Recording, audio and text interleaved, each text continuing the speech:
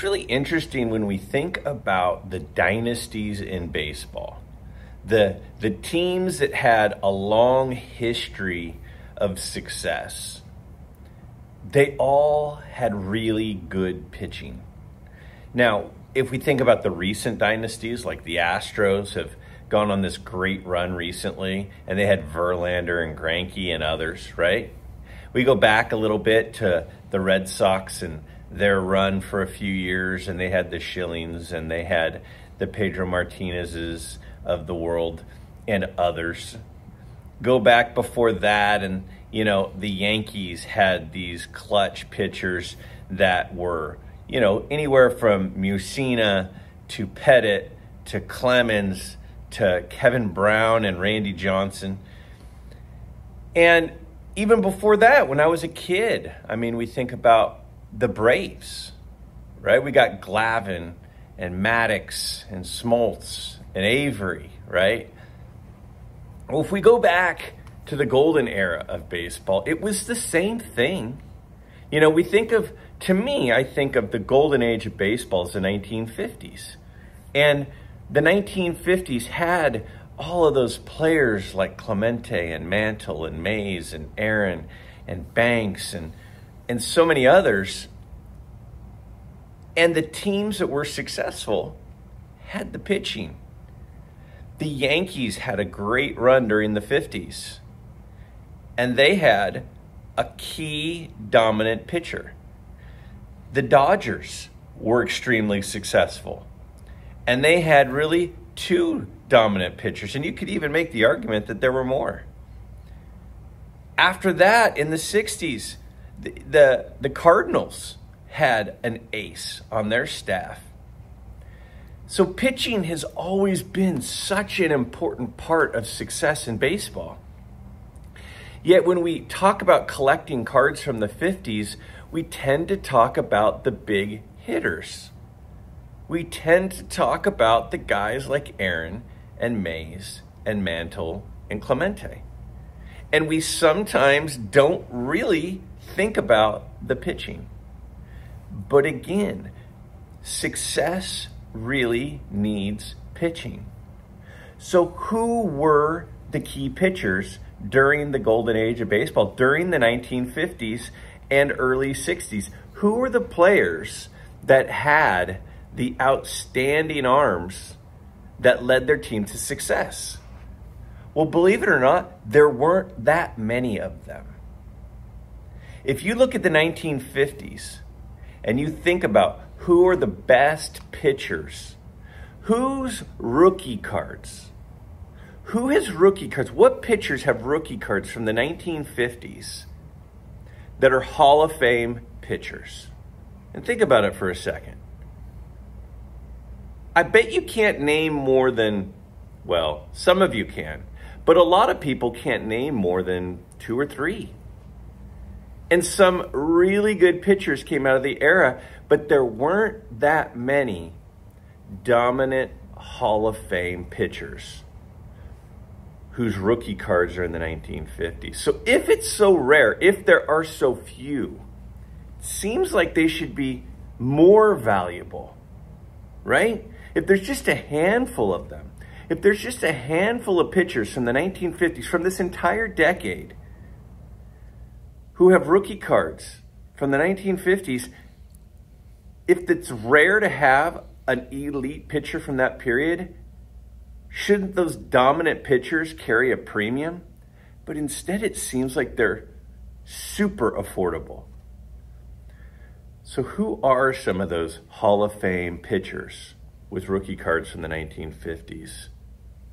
Because almost all of them are severely undervalued. And I wonder, with as few as there were, shouldn't they have extra value, not less? Let's take a look at the list of pitchers that were dominating pitchers, that were Hall of Fame pitchers with rookie cards from the 1950s. It's sort of like when you think about quarterbacks. Like, in order to be a Super Bowl winning team, you have to have an elite quarterback. Well, in order to be a dynasty in baseball, you need pitching. And, I was thinking about it. Well, who are the rookie cards from the 1950s of pitchers, of some of these elite pitchers?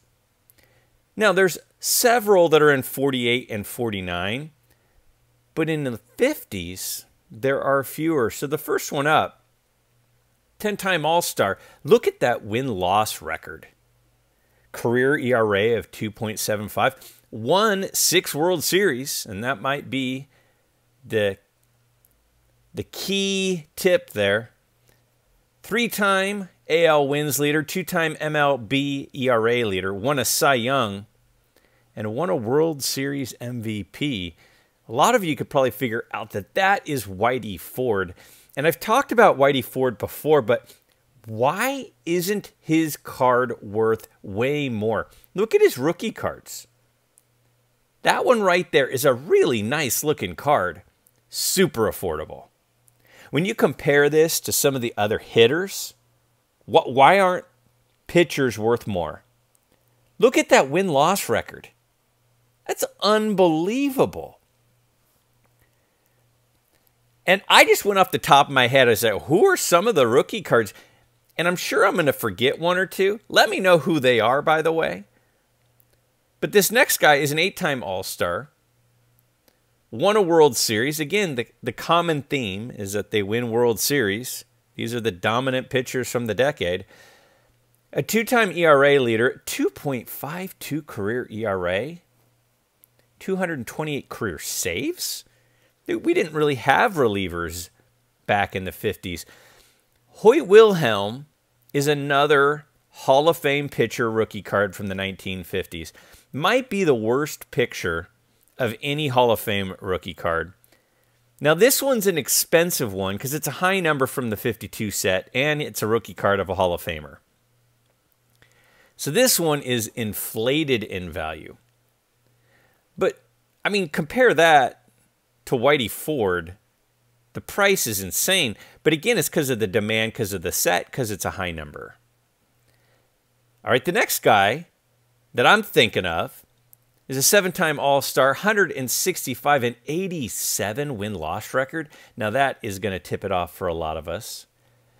2.76 career ERA, 4-time World Series champion, 2-time World Series MVP, 3-time Cy Young Award.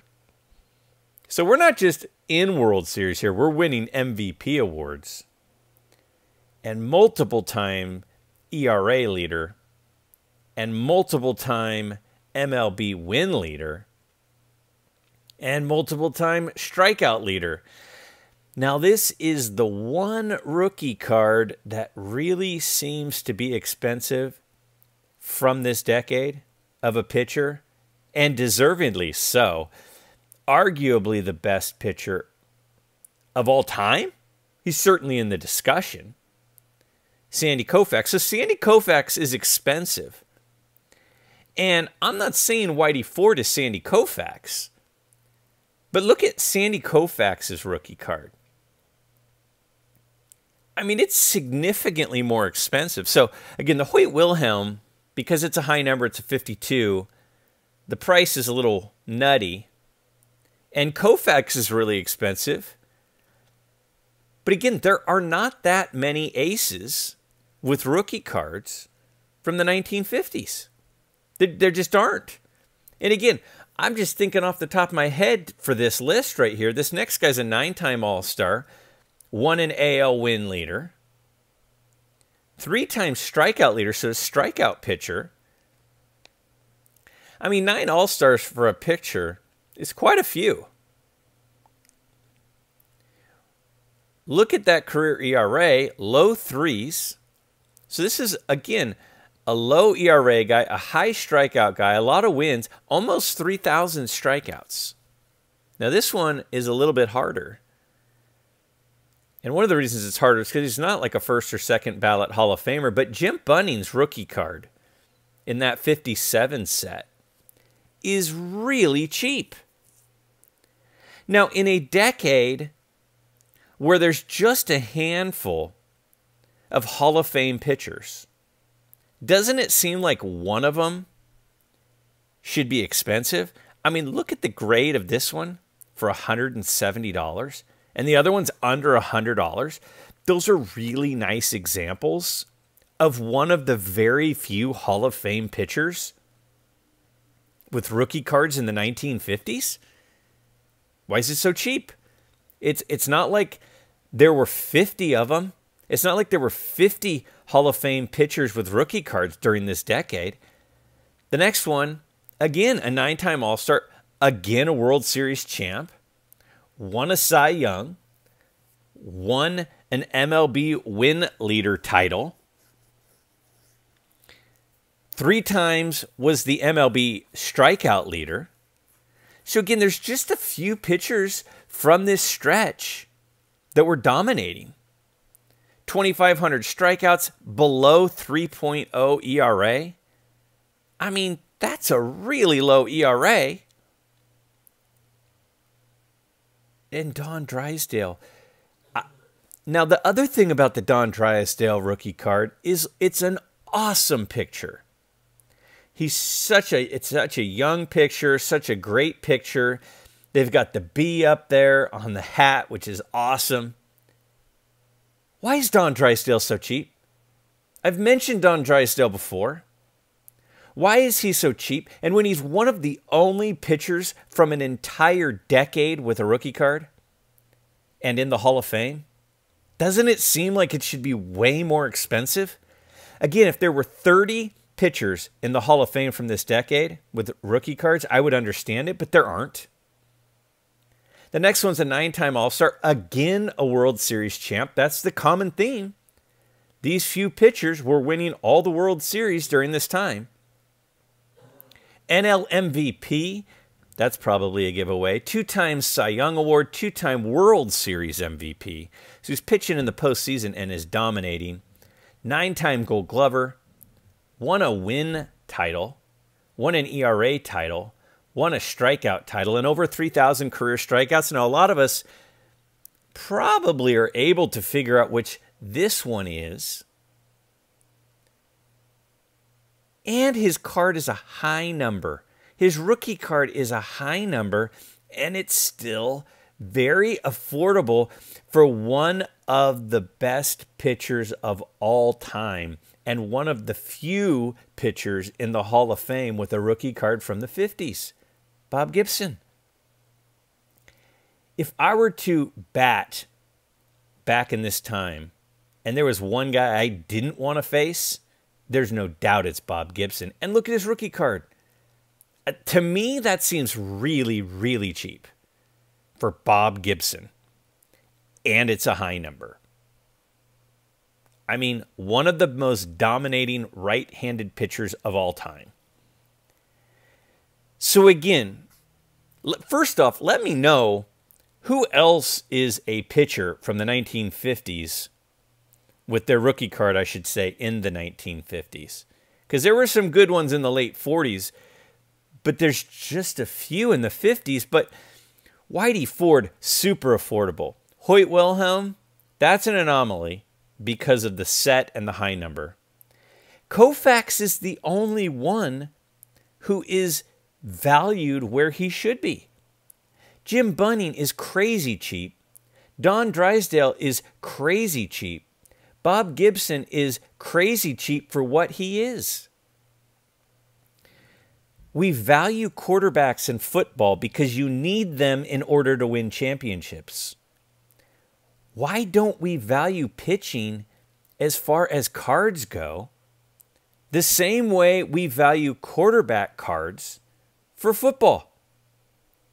If you need a quarterback to win a title, deservedly,